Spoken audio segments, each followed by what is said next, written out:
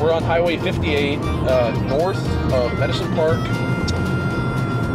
in pursuit of a storm, I guess, moving out of Hobart now. There's been reports of massive tornadoes on the ground in the Cordell and Foss area, as Jim said that they're showing on television. We're approaching from the south on Highway 58, a storm that's in Kiowa County right now. We're in Caddo County presently, watching the storm as it moves off to the northeast. It's pretty dark up there. Here to back to our southwest, and there's a nice anvil coming off of the storm. Pretty decent definition to the edge there. But oh, do you see that?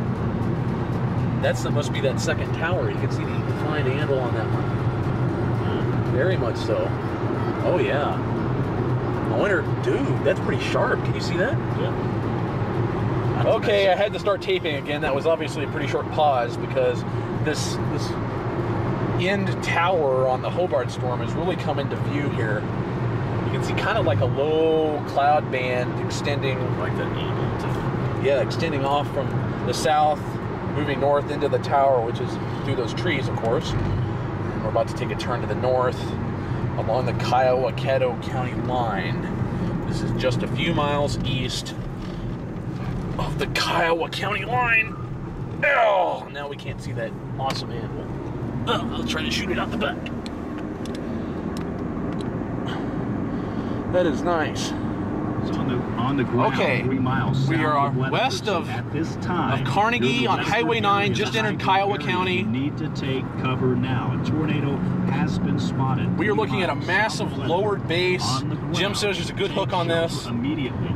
Tornado warning also continues. We may see something, dude. I mean, this is serious. Kiowa County until 6:15. You can see this thing. I hope it's not rain wrapped. It's really hard to tell. Weatherford and Hydro area. You can see. You need to take cover immediately. Definitely. The tornado is on the ground 3 miles south of Weatherford. You're listening to continuous coverage on Definitely lowered base. and KQMX. Jim says that the most that we should get into on Highway 9 is blow off rain, so there's really no reason to be worried about it. We've already had major damage in the Cordell area. But immediately go to your safe room right now, that basement and that storm cellar, and stay there until these storms eventually move out of your area. This is very continues freaking big lowering. Watch this activity across. This whole thing is just like a massive base, but there's that. It's kind of like high precip. It's like this massive core in the middle. Continue to watch these storms as they make their way out of western Oklahoma. This is tape from Chopper 4 earlier. The storm earlier this evening was oh shit! And again, moving in the east northeastern direction. Oh my God! There are cows. Cows! We got a tornado. There are cows. Just like Twister. All right. Strategically placed trees to screw us. Look at the inflow, man. The inflow. This is incredible. Oh gosh.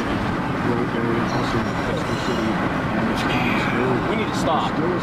Up here, stop. Northeast Wichita County that is crossing into southeast Custer County, and it's approaching Interstate 40, just near where the dude, just go north on this road. We've been telling you about finding you to take cover now. Dude, homes, vehicles do not stop. I think there's a tornado on the ground. Especially those it's hard to. Dude, there's a tornado on the ground. During the May 3rd tornadoes a couple of years ago, people were actually sucked out from under the overpasses. So you do not. I think that is a tornado on the ground. On the open road, you need to get out of your car, look for a ditch or a ravine. I am pretty sure it's a massive. To cover your massive tornado, if that's what it is, but it's hard to tell because it's kind of rain wrapped as it is. I think we're into some big raindrops. I don't think we're in any trouble. Sorry, that's not very good video. It's hard to tell. It looks like it was rain wrapped, but I thought I saw a tornado.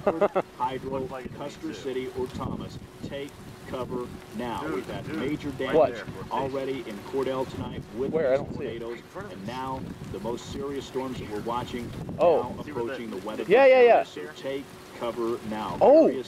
Very serious situation. There were some other storms in Kiowa County that were. This is a very. The wind is blowing directly across. Man, I'm sorry. The wind is blowing directly across. Tornado warning. Kind of crossways into the across the road into that massive dark thing.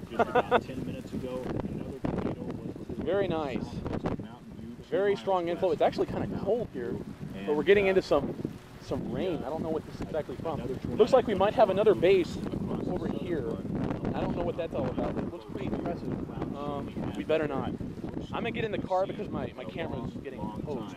Hey, could you turn on the windshield wipers so I can get a good view of it? Wichita and Custer County still right now is in the Weatherford area. I think I saw. I mean, it's hard to say for sure because the thing was rain wrapped. It sure looked like it to me. It sure looked like a massive wedge. Yeah. Storm just about 10 minutes ago. It's gonna pass right in front of us. On the ground, 3 miles south of Weatherford. So take Okay, I'm gonna call Jim. If you are in Weatherford.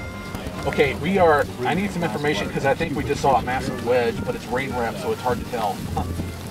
We are west of Carnegie on Highway 9, which is west of that junction on the north-south road that we're on.